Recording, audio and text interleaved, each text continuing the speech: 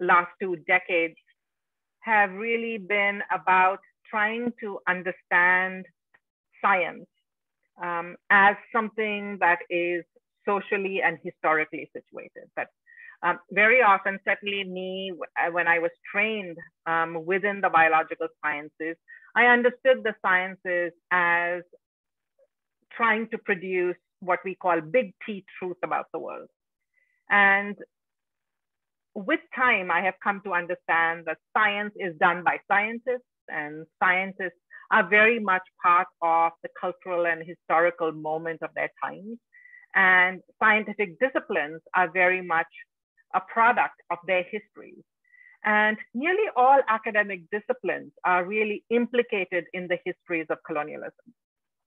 So part of the colonial project, which was about fundamentally about resource extraction, required botany. So much of the botanical theories, botanical ideas come from that colonial legacy. And so my interest, so my previous work really has been about trying to theorize and understand how science and society are implicated in the histories of the biological sciences. And so, and my most recent book, Holy Science, was about, so maybe I should backtrack. So I teach in a women, gender, sexuality studies department at the University of Massachusetts, Amherst.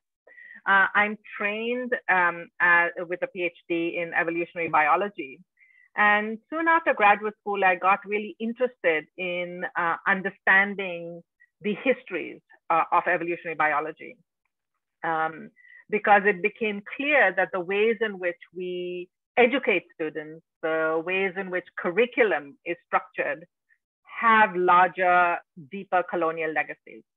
And so I've spent the last 2 decades doing that. And my last book, Holy Science, was the book before that was called Ghost Stories for Darwin. And that's the one where I think I really try to understand locating the biological sciences within these histories of eugenics in that particular book. And in Holy Science, I came to understand how colonial legacies have shaped biology, and that biology has been shaped by the colonial legacy. So they always go both ways. And so in this new work, I've been thinking about, so if the biological sciences have been shaped by these colonial legacies, what do we do about them? How has that shaped, and how does it continue to shape the knowledge that we produce about the natural world?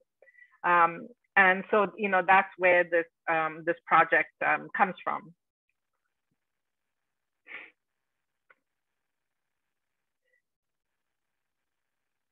And so I'm just going to sort of present a kind of overview, both some of the theoretical foundations, and then give you more in terms of a case study to tell you more. And my interest actually in this project, one of the, in this decolonizing botany, I'm thinking in terms of 3 subfields within botany that I'm examining. One is looking at invasion biology, which is mostly what I'm going to talk about today. One is looking at reproductive biology, and the third looking at systematics and taxonomy. And my interest in invasion biology really came with reading newspapers and seeing this idea of bad plants, invasive plants, that they are the reason for problems in the environmental, our environments across the globe. And I think this is true of most countries in the world. And beginning to think about what makes something native or alien. And here is a quintessential, what is seen as the icon of the American. If you watch Western films, that is a tumbleweed. And the tumbleweed is actually Russian in origin, but yet in the United States, it is understood as this icon of the West. So if you watch any Western films, you'll see this tumbleweed like a ball rolling down, down a road. And so I got interested in why do some things like the tumbleweed become icons of a nation? Or if you think of the Georgia peach, which is the state fruit of Georgia, why did that, even though it comes from China, versus other plants are seen as terrible, as invasive, as exotic? right? So what makes something belong or not belong? And it turns out that the answer is something more complicated than mere geography. And so it turns out that nearly, all these things of the horse, the cattle, so all the iconography of the so-called American cowboy really comes from, are not American, right? But somehow they've gotten they've become embraced as something quintessentially American. And of course, I want to, begin always by acknowledging where I live, given that the United States is a settler colonial nation. I am today speaking from Arlington, Massachusetts, which is the original homeland of the Pawtucket people. And the reason I do this is if we are talking seriously about decolonizing, then we need to understand what settler colonialism has done and how did we get here and how can we be accountable for our part in history. And that's sort of what I'm hoping to lay out in the talk here. And so to think about colonization and the project of colonization, I find this quote by Leanne Simpson sort of very succinct. And what she argues is really what the colonizers have always been trying to figure out is how do you extract natural resources from the land and the peoples whose territory you're on believe, right? And that they believe that those plants and animals have both spirit and agency. So what you do, she argues, is you use gender violence to remove indigenous people and their descendants from the land. You remove agency from the plant and animal world, and you reposition the land as natural resources for the use and betterment of white people, right? So there are three things. One is removing people from their land and their descendants from their land, taking agency so that plants and animals, which very often had agency, had pronouns, were living creatures in the cultures of many Native people, they all became it, right? They lost pronouns, they lost agency, and so they became things that could be exploited by the colonists. And finally, they become natural resources that help the colonial enterprise. And so fundamentally, colonialism is a story of violence, a teeming, inventive life on Earth, decimated, cleaved into hierarchies of human and non-human, superior and inferior, master and slave, native and alien, colonizer and colonized. We have rendered a vital, vibrant planet into desolate landscapes of cracked and crushed earth, an ecological apocalypse of pillaged lands and peoples through slavery and empire. So in telling this story, and this is a feminist story, one of the critical moments is to acknowledge that there is no abstract Anthropocene. So there is no humanity that is an abstract entity, rather that we should understand humanity in its sexually and racially stratified anthropos. And so really the story we are telling is how some anthropos colonized, conquered, enslaved, and dehumanized other anthropos. And in the story of colonialism, they conquered, dehumanized, extracted the resources, and returned home with their rich spoils to build fortresses and then enact borders, not allowing new people to come in. So this is really a story of European colonization. Through conceptual landscapes of gender, race, class, indigeneities, and these binaries of sex, gender, native, alien, homosexual, heterosexual, colonizer, colonized, science has created biopolitical landscapes of inferior and superior bodies. Like the original colonists, modern science, in the name of rectifying the horrors of the past, has in fact recolonized rather than decolonized.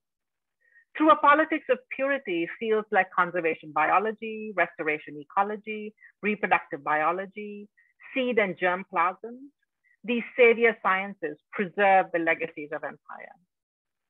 In short, we have transformed the majestic, deep history of planetary time of the plant world into the reductionist linear time of a botanical world. It is this transformation of plant worlds into the field of botany that interests me here. Today, plant worlds are botany. Plant lovers use botanical knowledge every day. So what do we do with this horrendous legacy? How do we reckon with our love of plants and botany and their deep entanglements in the histories of colonialism, conquest, and slavery.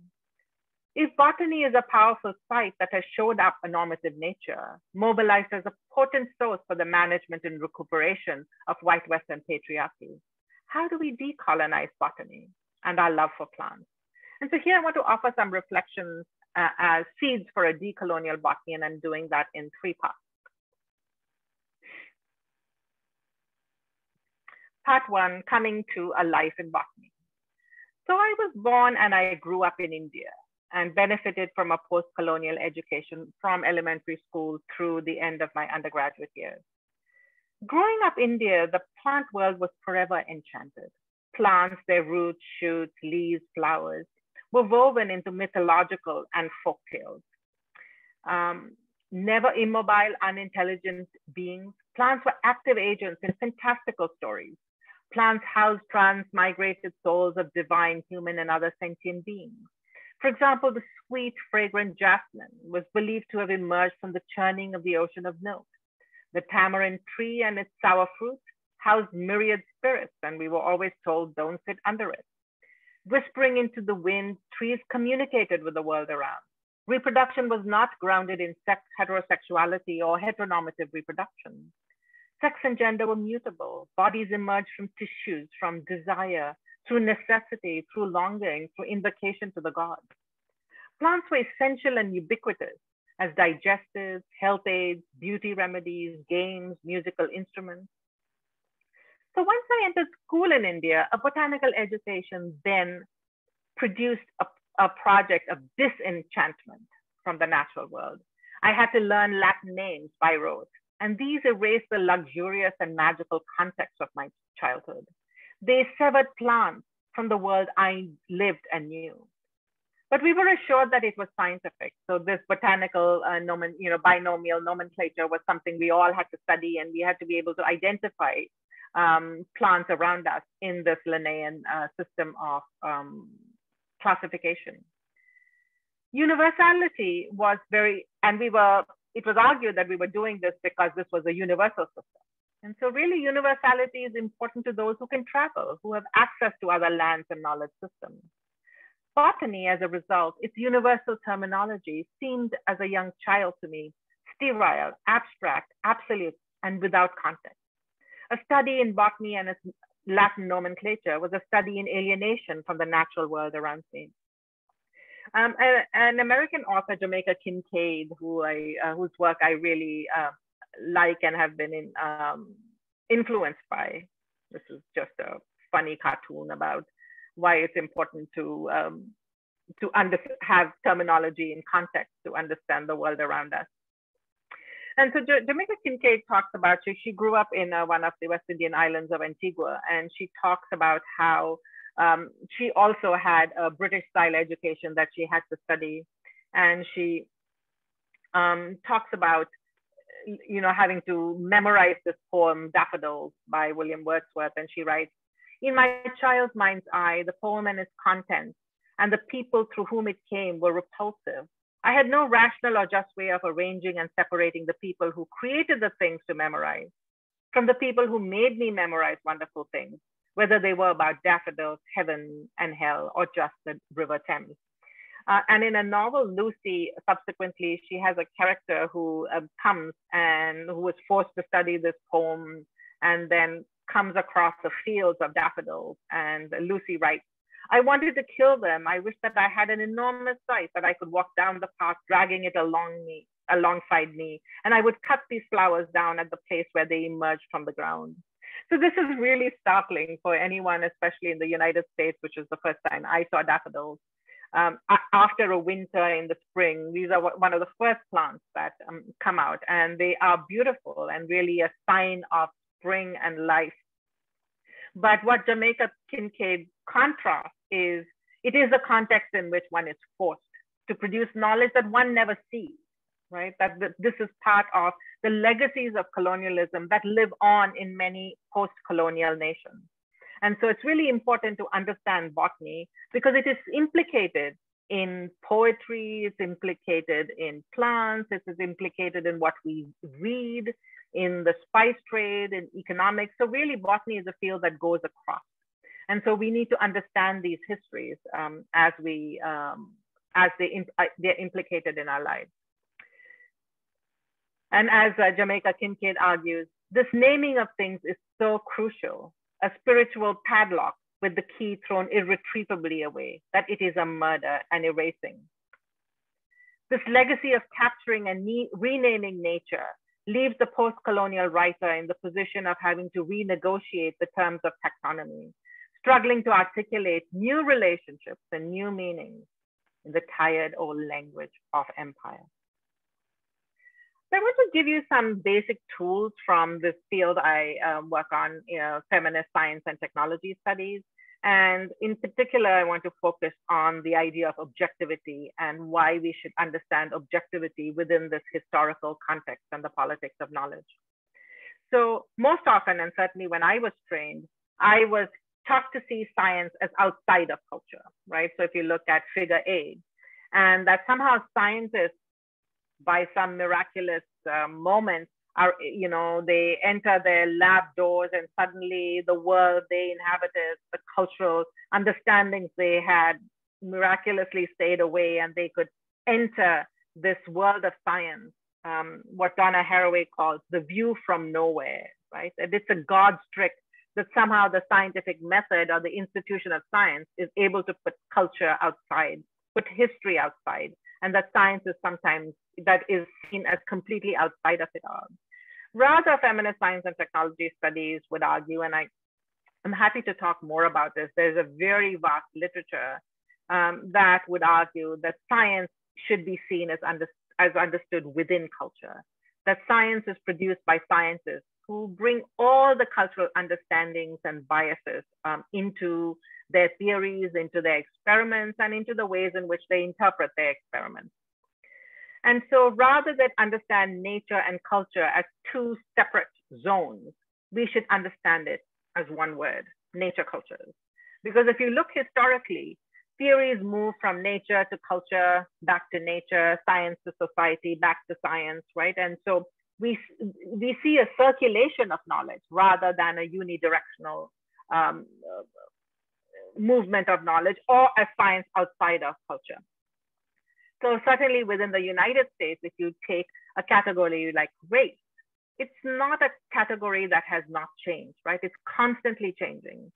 And it's constantly changing because science is produced by scientists. And as politics changes, as laws change, these have shaped biological understandings of race.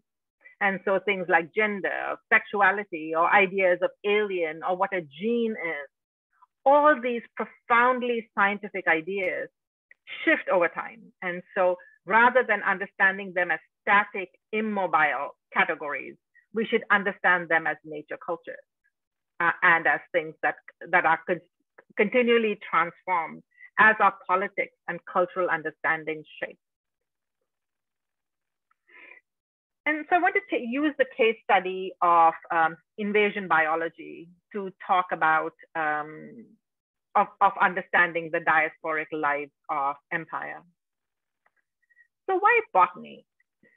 3 decades into the development of the vibrant fields of feminist SDS, the colonial, racial, and gender dimensions of biology have now been well articulated. Learning to explore the world from a disciplinary perspective is what disciplinary education enables. It is something that is reproduced generationally. It's taught, it's learned, it's rehearsed, it's practiced, it's remembered, and then replicated endlessly. And this includes these binaries of nature and culture.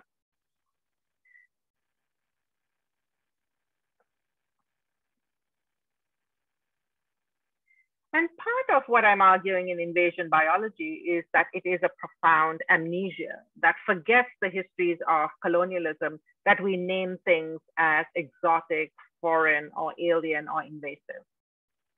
So if you look at the field of invasion biology, it was a new subfield that really emerged in the 1980s. And so if you look at the US Department of Agriculture, they define invasion species as introduced species that thrive in areas beyond their natural range. So fundamentally, by definition, invasive species have to be foreign species, right? Even though there may be native species that get unruly, but they are not seen as invasive species. So it's fundamentally a question of geography. In the last few decades, the field of invasion biology has exploded. A frenzy of xenophobic alarm by groups from the political right and left, from environmentalists and non-environmentalists alike, has spawned a veritable industry of bioinvasion, an entire academic, policy-oriented and activist field. It has proved a fertile ground for large investments of money, attention, and resources into research, policy, and activism. The National Science Foundation in the US has created committees and grants. There are lots of scientific and popular publications that are devoted to bioinvasion. There are journals on that topic. And state and local governments have policies, and environmental groups like Greenpeace, Sierra Club, Nature Conservancy, all have robust programs in invasion biology. Now, the idea of invasion biology is predicated on a binary view of nature in place and nature out of place. This growing internationalist interest in the field has stoked alarm, and it's really the alarm is about a world out of place. Cultural theorists argue that this hyperbole about alien species resembles germ panics of the past and is best understood as a cultural panic about changing economic, racial, and gender norms in the nation. The perceived globalization of markets and the real and perceived lack of local control feed nationalist discourse. These shifts continue to be interpreted by elements of both the right and the left as a problem of immigration. Thus, immigrants and foreigners, products of the global, are perceived as one of the key reasons for the problems in the local. Indeed, during times of xenophobia, we see a rise in xenophobic narratives of people, of plants, and animals. And I think both in the United States and Germany, I think we are going through a period where there is a real fear of the foreigner and the politics of immigration loom large. So to just give you a few examples, this is a children's book about exotic invaders, killer bees, fire ants, and other alien species are infesting America. And so we start very young in training children to be wary of the foreigner. And this is another book, Thinking with Eden, A Natural History of Exotics in America. Again, this idea that there was this mythical Eden in the past where everything was beautiful and lovely and humans existed in Edenic land and plants and animals got together, and then the foreigners came and exotics transformed this Eden into a modern day wasteland. Especially post 9/11 in America, the language of invasion and wars are all over how we talk about plants and animals as well. So everything becomes about wars that need to be fought by battles and aggressively. Again, this idea of that the invasive species are threatening, they evolved to conquer. So again, these very violent rhetorics of that the natives, about the natives being besieged, right? That the natives need to worry about these foreigners because they're here to take over the planet. Again, this idea of aliens, which, you know, seems very much like sci-fi in the ways in which it gets talked.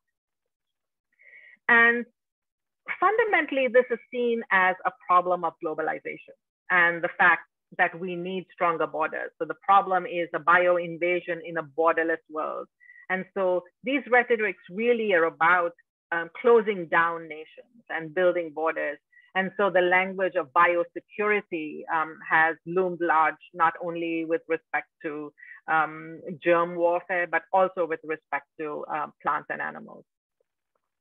So as I was looking at not only scientific articles, but also looking at newspaper magazines, it was very striking the ways in which we talked about them.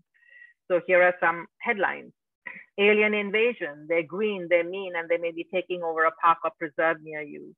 Aliens wreaking havoc. Creepy strangler climbs Oregon's least wanted list. Alien threat. invasive species pathogens of globalization. What is striking to me anyway in all these headlines, which come from major newspapers, is not a single one of them is telling you that this is about a plant or animal, right? It could be about any alien of any species. And so there are ways in which how we talk about the foreign looms large, whether it's about foreign people, plants, or animals. And so this is this generalized fear of the foreign, the xenophobia that is the moment we live in. And when I was looking across how we talk about human, plants, and animals, there's a similar way in which how we talk across species. They're all unhygienic, disease, damage, threat. The aliens are seen as other. They look visibly weird or foreign. They're taking over everything, but they're doing this very silently. They're indestructible. And here's the quintessential trope of the oversexed third world female, right? That they reproduce too much. And again, you see this with respect to plants. They're here to stay and they will cause irreversible change. They're economically and ecologically destructive, and they come in unlawfully. And so none of these is there any positive aspect of immigrants or immigration. And you see this across different species. And this is one of my favorite titles. They came, they bred, they conquered, right? So it's a very pithy summary of the generalized fear of invasive species. Now, if you look at historians who talk about, look at the history of imperialism, they argue that we should understand imperialism as fundamentally an ecological project in which humans, plants, and other species were shuffled around the world in schemes for colonization and conservation. In the very modern period, botany was big science and big business, critical to Europe's ambitions as a colonial trader. Colonialism ushered in a massive and grand reshuffling of global biota, and it would be accurate to characterize colonial expansion. Really, that was the original bio-invasion. And the botanical science thus have a significant legacy in the afterlives of empire. Colonialism fueled an extractive economy through the objectification, commodification of the colonized world, and they destroyed local knowledges, in the process to then put in this universal science of botany in post-colonial worlds. And even while the colonists took plants, to every colonized nation that they went to, similarly, during that time in the US, you see a very laissez-faire attitude for plant mobility. So this invasion biology that we're going through at the moment is a very new discipline. So if you look 100 years ago, someone like David Fairchild himself introduced about 112,000 species into the US, right? So something changed. And if you look at the American Acclimatization Society, someone said, why don't we introduce every bird named in Shakespeare's plays into New York Central Park? And they did, right? So again, something is different about our current moment as compared to this history.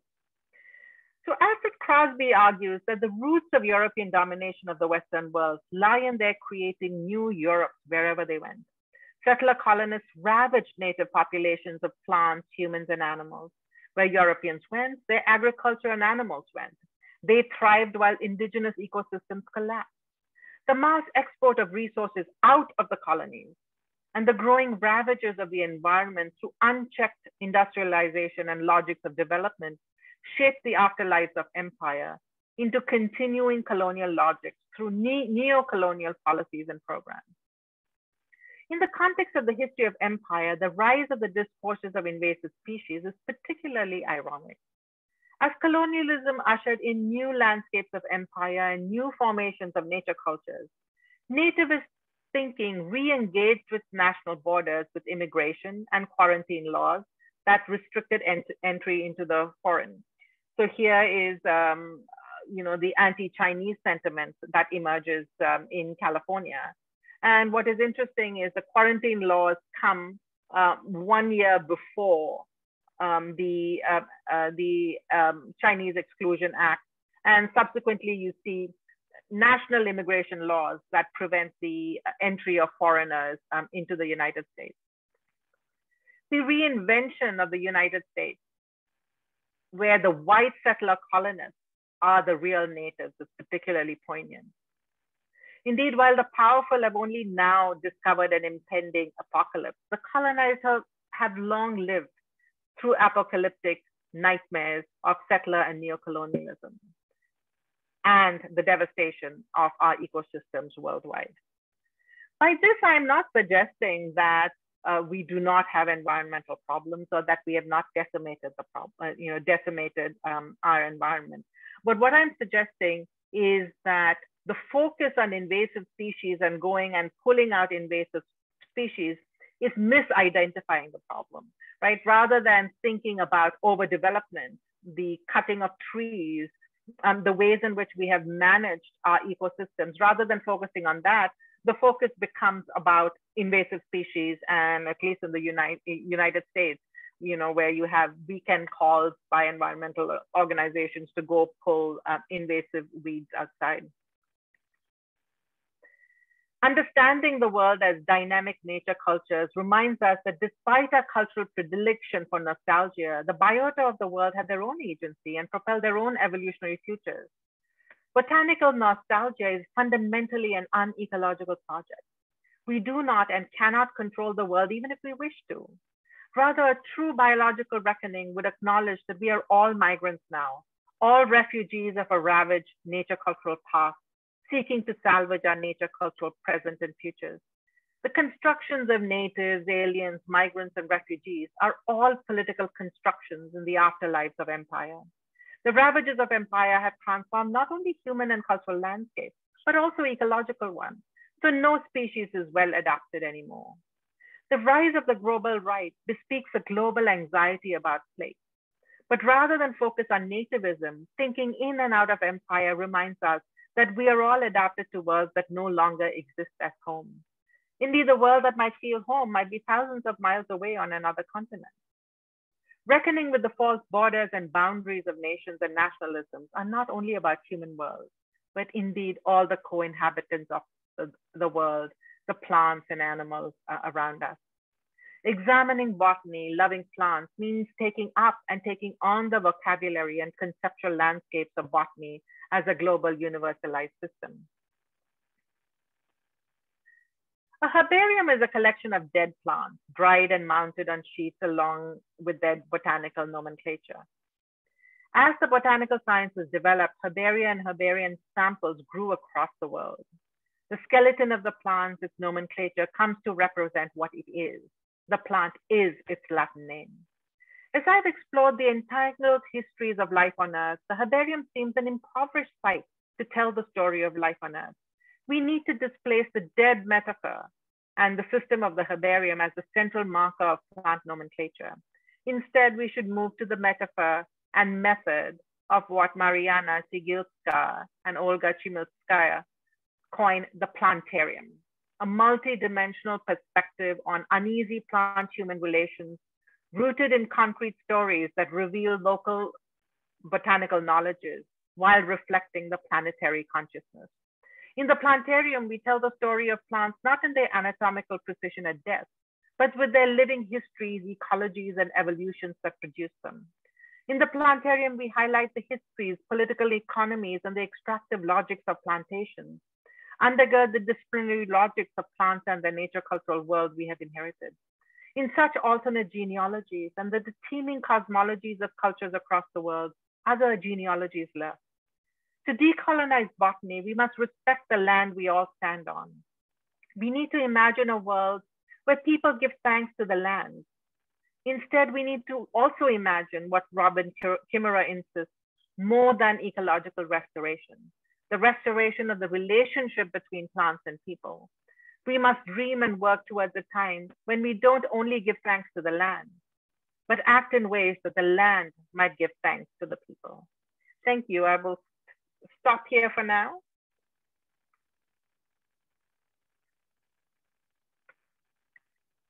And I'm happy to take questions, comments, criticism, clarifications.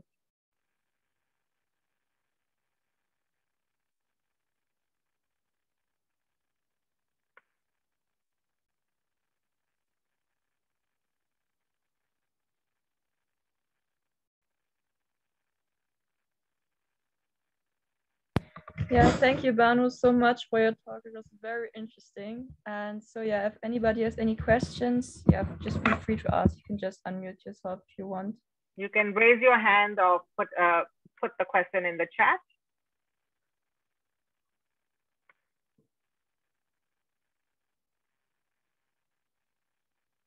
As you can tell, this was a very, very big topic, and I decided to do more informally. So I don't know if all the ideas came through. So feel free to vent.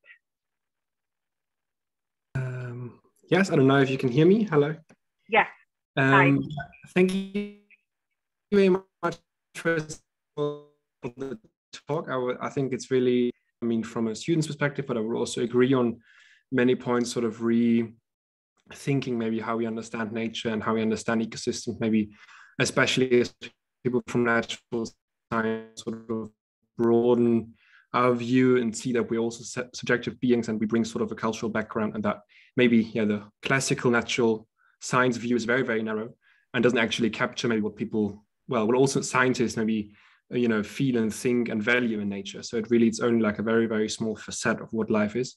So maybe, but also like playing a devil's advocate a bit, I was wondering, what do you feel, also maybe departing from plants a bit, about like invasive species that maybe in island ecosystems or in sort of very fragile ecosystems have very detrimental effects for many native species or other species, maybe also departing from invasive, just new species. So where they actually have a very big, maybe also negative, socioeconomic or socio-ecological or cultural impact. So what's your take on these kind of species? How would you engage with those? Yeah. That's a really fabulous question. And and as Ben suggests quite rightly, island biogeography is really, in a way, a subfield. And in islands, some of these ecological patterns are much more intense. So, you're absolutely right. And I think when you go back and look at the histories of how these individual invasive species came in, so take something like kudzu in the United States. It came because the US Department of Agriculture had a problem they were worried about erosion of soil. And they paid farmers to plant kudzu to prevent soil erosion. And then decades later, it takes off. And now most people don't know that history of how it is kudzu came to the US. And that's the US government, humans within the country created the problem that we're facing. Similarly, if you look at rabbits in Australia, right? So a lot of these cases were bad ecological management, where we brought in the invasive species because we wanted to solve another ecological problem. And then, of course, things go awry. So I think it's that historical context that I feel, so now it becomes like, oh, those foreigners are really terrible, rather than how do they come to be here in the first place, right? So, and really that as ecologists, that we have to take some responsibility for this history and not, move it onto this object, so-called foreign species. And so my concern is that this idea of just blaming the foreign species is doing a lot of damaging political work, right? About creating a generalized fear of immigration, which is a very human problem, certainly in the US, and I suspect in Germany as well. And so there are larger politics that are working here. So we may think we're only talking about that beetle or just talking about kudzu, but the ways in which these get rhetorically framed is really about a larger xenophobic moment. So I'm not trying to say there aren't problems in the world, but I think we need to historicize them and take responsibilities for them. And, despite that history now, when you think of climate change, we're always trying to solve technological problems with new technologies, right? So this idea of let's do geoengineering, let's go put things in the sky, without talking about these ideas of unlimited growth that we continue living with, right? So we don't challenge our histories or think about the ways we live. We always want to solve the problems with new technologies, which create new problems. And so thinking about that history, I think, will help us, will give us some maybe humility in how we intervene in the world. But your point is very well taken.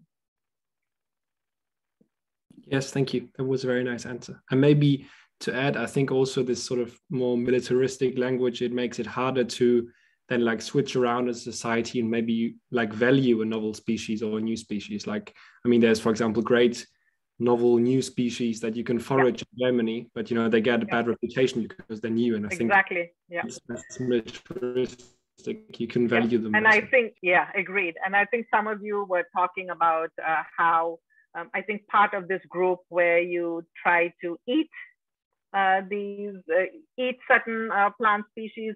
So for example, in the US, there was a big problem of the Asian carp. And so it turns out the Asian carp is a delicacy in China, and it's been overfished there, so you can't get Asian carp there. But no one in the US wants to eat Asian carp. So now they are, you know, catching them and sending them to China. Right. So again, it is about how we don't live with the world that we live around, live with the world around us. And that there are many habitats where native species are no longer adapted to live there. And so at least something is growing and enriching that soil. So there's a whole, group that is talking about the value of these founder populations that are enriching the soil, because something is growing there. And so we need different vocabulary, different languages to explain this, the world that we're living in now. Tiago? Yes, hi. Good to see you. Yeah, good to see you, Banu. Thanks for this talk, and thanks for the Basis group and for organizing. I had a question I think my question relates to one of the questions in the chat that Lucas is asking. So Lucas is asking, what methods do you use or suggest for nature culture knowledge construction? And my question was about methods and also about interdisciplinarity. And I wonder if you could talk a little bit about interdisciplinarity and methods in your work. And I was thinking about this also because in your book, Ghost Stories for Darwin, you make a very striking point about the need for interdisciplinarity, right? So that we can better sense and grasp the ghosts of race eugenics in studies of variation. And this group here in Göttingen, they also have dealt with the legacy of a racial anthropologist and naturalist called Blumenbach, who is kind of also like a ghost, in the university, and also a name giver of an institute. So, and I was thinking also, given that the university education in Germany in biology is very little interdisciplinary, if you could talk to a little bit about that. Thank you. No, thank you. It's a very, very big and very important question. And I don't know if I have any, easy answers. But certainly, I think one place to start is that our disciplines are much too narrow, much too focused, and we don't understand the histories of our disciplines.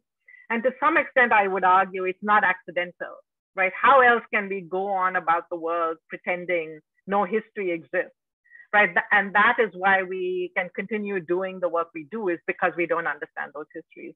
The minute we understand those histories and understand these interconnections, I think we will do very different kinds of academic projects than we currently do.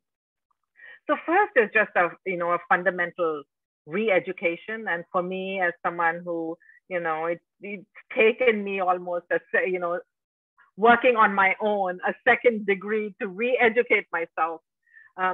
I grew up in India, which, has a British style education. So after 10th standard or 10th grade, I did not study the humanities or social science. I started specializing in the sciences. So at least in the United States through undergraduate, and I think in Germany too, you take humanities, and so, which is good. And so for me, I feel I had a lot of catch-up work to do. And I'm just really shocked by the things no one ever told me, the things I never studied. And I was lucky that my advisor in graduate school, signed off on my cards to take courses in women and gender studies. There were a lot of my friends whose advisors said, if you have so much time, spend more time in the lab or spend more time in the field. Why do you want to study, history or philosophy? That has nothing to do with biology. So these disciplines are so policed and so enforced and so grounded in the understanding that history does not matter, culture doesn't matter, politics don't matter, that we can, sit in our bubbles and study them. So take a project, let's take something like invasion biology. So one of the first things for me are the questions of variables. So if you think interdisciplinarily, you will ask the question, what makes a native plant? Something that came here 50 years ago, 100 years ago, 1,000 years ago, 5,000 years ago, right? And then you figure out this is a kind of loosey-goosey character. Right? It's not based on a particular date, and I don't know if all biologists will ever agree on what that date is, right? But yet it carries a lot of power to call something native and to call something exotic. And I think a lot of such biological traits or characteristics are quite nimble, right? But they're doing a lot of work when you. So one of the things I would say that a good humanities education forces you is to think about words. And so I think thinking through botanical terminology, not only their history, but how are these words operating? And then to understand, why do certain questions become big at certain moments and other questions don't, right? And very often, I think the answer is the larger question, right? What is happening in the world, that certain fields are funded more, certain questions are seen as more urgent. And so what kind of work is that doing? So if I produce work on invasive species, how is that intervening in these larger politics? Who is it supporting? So that as scientists, I think we need to be cognizant. We need to be asking those kinds of questions of the life our ideas have outside of academia. And nearly always, I think they have very powerful work. And similarly for people in the humanities and social sciences, to take the sciences seriously, to ask these kinds of questions, because ultimately we are all living in a world with plants and animals around us. All of this should matter to all of us. So I think, for those of you who are interested in interdisciplinary work, there is so much that needs to be done. And some of it is because our disciplines have become so specialized. To do interdisciplinary work is not easy. You almost need a re-education.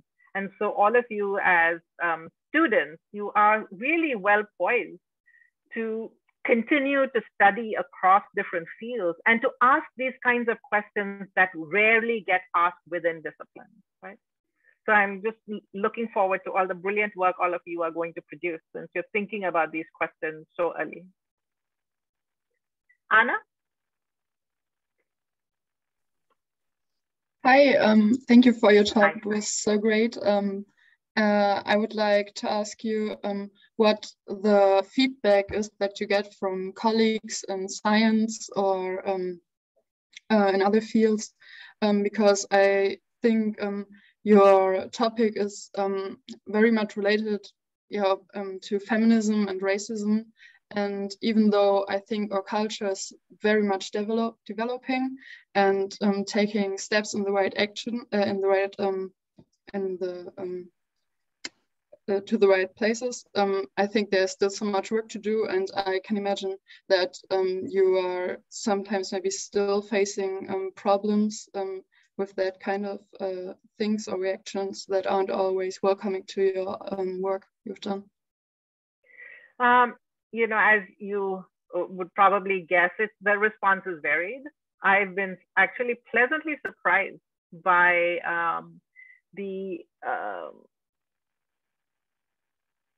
I think more and a positive response from people who really want to see things change, who really want to take on these questions. And I think from the beginning for me, these are not questions only about biology or botany. These are questions about us all. And I think it's really, really important that we all take on these questions as urgent questions, because I would argue much of the problems we are facing with respect to climate change are about those histories of colonialism, of extractive, resource gathering, and this idea that context doesn't matter. I can just pull whatever I want, take it wherever I want. But that history has created a very different set of ecologies, right? Where we are thinking very short term and not thinking long term. So, I mean, at some point, I guess what I'm trying to say is it doesn't matter. While I hope people will like my work, within the sciences, I don't know that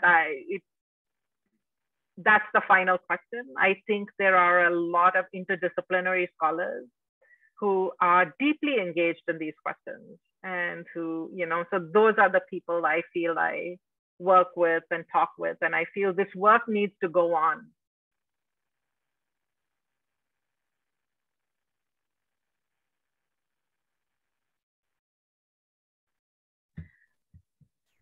So Miro has this question about reintroduction of native plants that become extinct.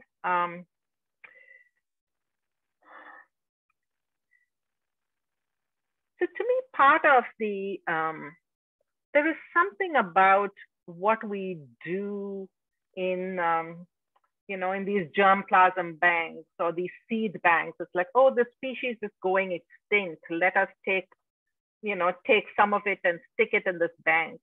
So this idea of biodiversity, which is really about just counting things. And so if we can count them, then everything is okay with the world. I find this, that framing rather deeply problematic, rather than thinking more in terms of the health of ecosystems, the health of plant communities, rather than just counting whether something goes extinct or not. So I personally would like us to shift beyond just counting numbers and extinctions to thinking more broadly of how we can sustain more vibrant ecosystems, rather than just saving one plant here or one plant there, which again becomes this very focused individualistic enterprise, rather than thinking in terms of community ecologies.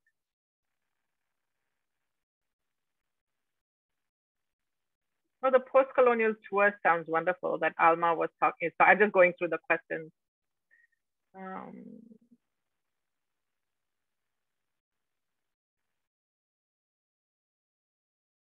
So this is really interesting about conservation biology that Alexi is talking about.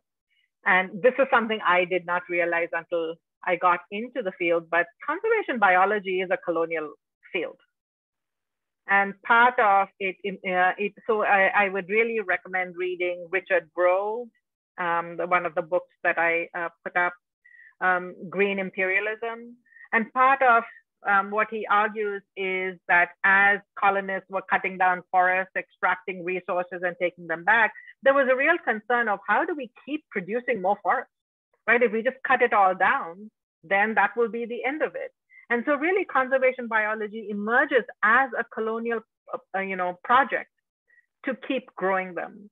And so to me, a lot of the basic tenets of conservation biology are deeply problematic. These frames of invasion biology, sort of the ways in which we understand nature as a site of resources. So I think we need to look more deeply into the field of conservation biology and understand its roots within colonialism. I don't know how you pronounce Rieke. Who has a hand up? Yeah, one second. I start my video. Yeah, it's Rieke. It's very difficult. How do you pronounce your name? Rieke. Rieke? It's very, very weird when you see it. No worries. Yeah, somehow did relate to that because I ask myself, like how much of what we do or want to do we should consider as neo-colonialism, because like all these ideas about planting forests, of course not in Western countries but somewhere else, if Right. somewhere in the global south, or even like doing research, like going to a place, collecting data and going back, and yeah, what is your take on this? Like, how much do we need to think about if we do a kind of neo-colonialism, or just like going on with this tradition of just taking things or asking others to do things that are difficult for us? It seems like you've answered the question, right? That this is problematic, right? That as academics, when we work in, wherever we work in, is that we work with the people of that land. We work in collaboration. We don't go there as experts that are going to produce some unvarnished abstract truth about the world. And so fundamentally, I think, especially when we work in different sets of communities, academic practice has to shift, as we are not always just the experts that are taking knowledge we have to work with people. And that will produce a very different kind of knowledge system. So I think you answered the question you were asking, and I'm in complete agreement with you that very often academia is very grounded in a neo-colonial project of us as experts that are going to teach the world how to live, when in fact, our fields have been the source of the problem because they are colonial products.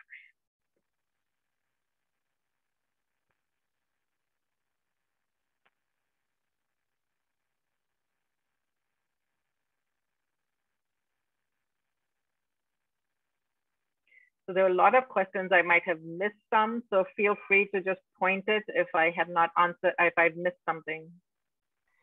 I think there's one question that has been asked again about the botanical gardens.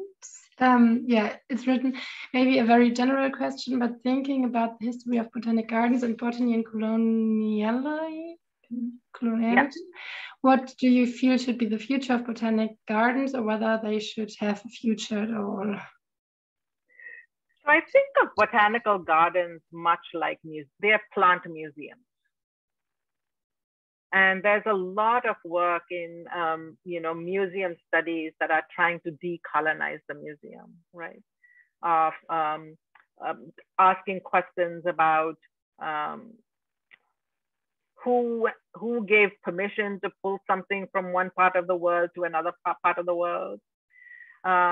What kind of work are these botanical gardens trying to do? And very often they started as colonial projects to bring interesting plants from the rest of the world and house them here as really a science, as a sign of colonial power.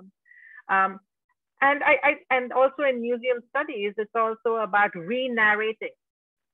So botanical gardens can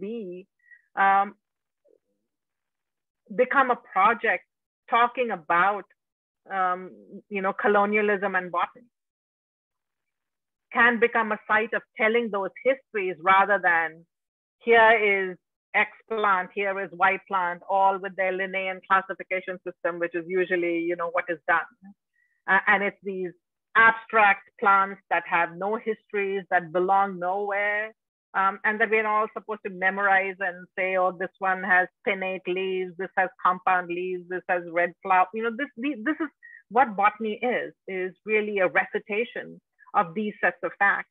And so I think botanical gardens can become something different, much like what museums are trying to do to the inheritance of, really of pillage from colonial times, where things were taken without permission and now they're being housed as representatives of colonial nations, and usually how backward they were, right, or how primitive they were. And so I think we need a different kind of narration of plants, much like museum studies is trying to do through anthropology.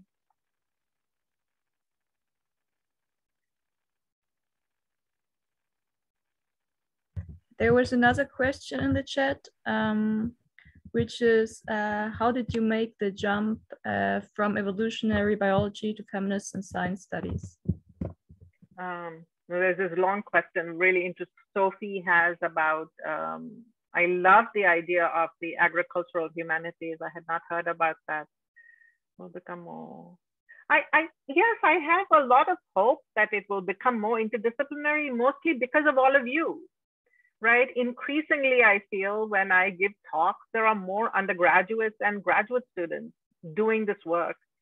And so you are starting asking these questions and you're bringing together knowledge at so much earlier stage than many of us who, went to do it way past our PhD. So I am very hopeful because of all of you and the questions you're asking and the kind of activism you're doing, this early, so that by the time you finish your studies, that you will ask more interesting questions and produce more interesting knowledge about the world.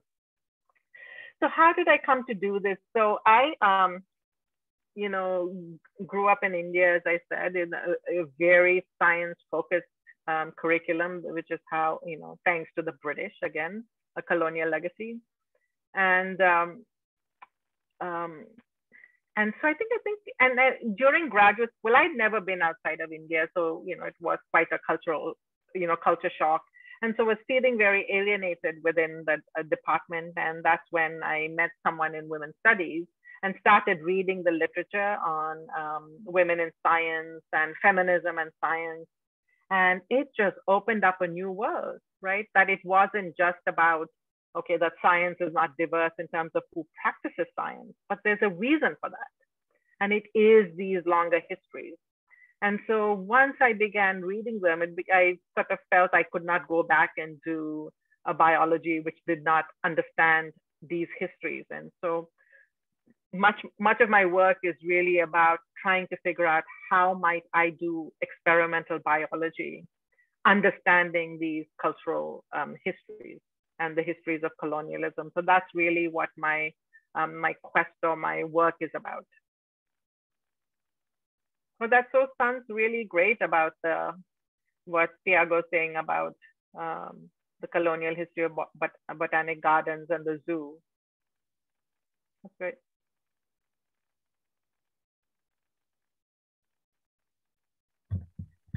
Okay, there's another question. I will read it. In my PhD in organic agriculture, I am suggesting a new research field, the agrarian humanities, but I am really in favor of the idea that questions and topics I want to be taught in this field should be discussed within the agriculture universities and not in the humanities, or only in the humanities. Do you have the hope, or at least the utopian dream, that also the sciences should become more interdisciplinary, meaning that there will be a history of science classes in each agricultural curriculum, or career ecology or post-colonial theory classes in biology departments? Yeah, so yeah, I am very hopeful, as I said, because of all of you. And one of my suggestions, so this, happened to a lot of us in graduate school who were interested. None of our professors are really qualified to teach this, right? Because they, a lot of the interdisciplinary work you're doing may not exist in your department. And so I suspect this is why your group formed. I don't know the history of your group, but I think you need to go find the resources wherever they are in the university, or create groups like this, invite people whose work interests you. And so if your department doesn't have it, and I don't know, sometimes you can talk to the faculty who may create courses like that. They may invite other people to teach those courses. But I'm very hopeful that it may take a long time, but I think I don't see what else we can do. I think this work needs to happen. We can't pretend we don't know the things we know.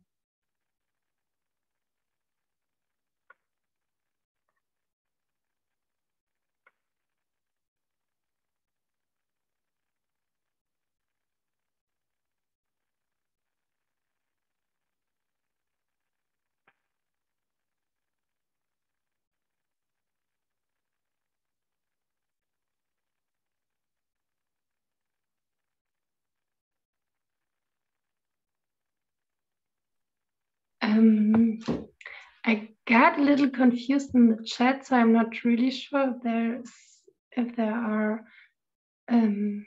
Maybe you should just say, if someone has put a question we've not gotten to, just speak up. You sound like such an exciting group, and these questions are great, and also the kind of work all of you are doing. It seems yeah, we are also really happy about all the questions, and we just thought there are so interesting guests here. So if any of the guests wants to kind of connect with us, you can always write an email to the Bus Umweltwissenschaften. Maybe someone else from the group can put the email addresses or email address. Because yeah, I think also it's really good to have the context and to get in touch with people who are thinking about similar questions, because it is not established in the university, at least not in the science, if you study something in the science. Yeah, so yeah, we are really happy that so many people came and that we could discuss. And sorry, Malene, I think Alma has a question. She posted a star. This is sometimes a question. Yeah, Anna? Yeah, of course. I mean, yeah, I don't need to end it. Okay. Yeah, I have a question. Thank you. I'm not studying, but I'm just starting to. I'm trying to learn more about plants because I'm very interested in plants, and that means I'm also in the last month starting to learn a lot of the basics of botany. And I was wondering if you are still continuing to learn about plants, how your exploration of feminist science studies and of decoloniality has just influenced the way that you continue to learn about plants? So there's unfortunately no place you can go to do that. So I feel I am trying to make that knowledge myself, right? So I read botany through the histories of botany, through the anthropologies of botany. So really, this is something you have to put together for yourself. But there's so much great work in the history of botany, anthropology of botany, and the history of agriculture, of forestry, and the relationships between them. And I think we are going through a real revival at the moment of plant studies, of humanists and environmental people in the environmental humanities, and someone suggested agricultural humanities, that are really taking on these questions of plants very seriously. So to me, it's everywhere at the moment of people thinking about this. So I think you're doing this work at a good time.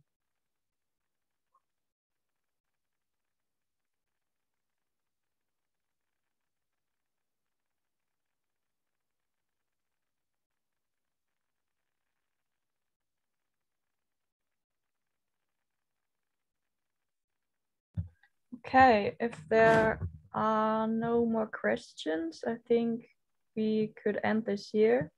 Yeah, thank you, Banu, so much again. It was very interesting, and yeah, hopefully we maybe will see each other again for another talk in the future.